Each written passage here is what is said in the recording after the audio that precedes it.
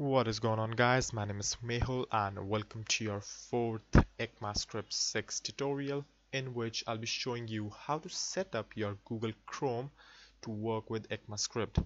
Now this may sound weird because we already did set up a compiler, and that is to just compile our ECMAScript 6 code into ECMAScript 5.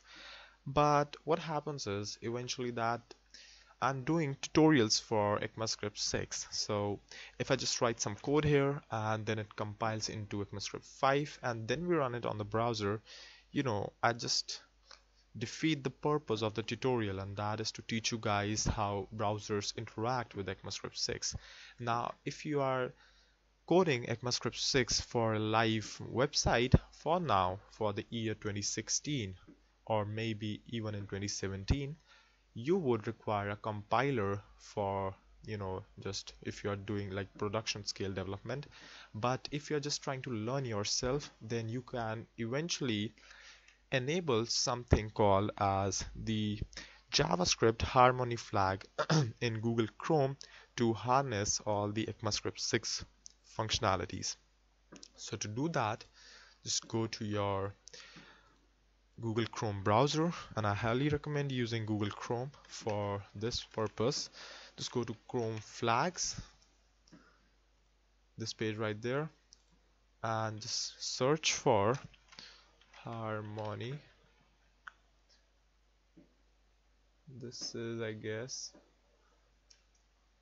this one. So just go to this thing right here, enable experimental JavaScript.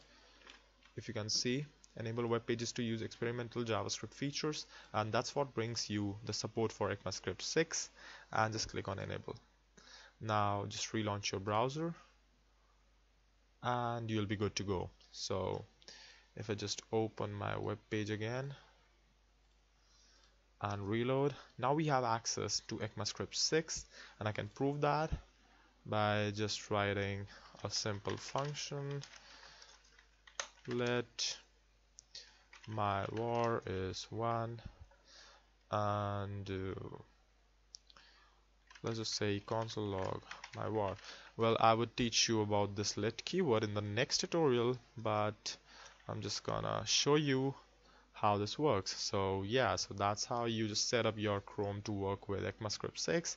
So in the next tutorial, we'll be finally starting off with ES6. So that's all for this one. Don't forget to subscribe, and thank you for watching.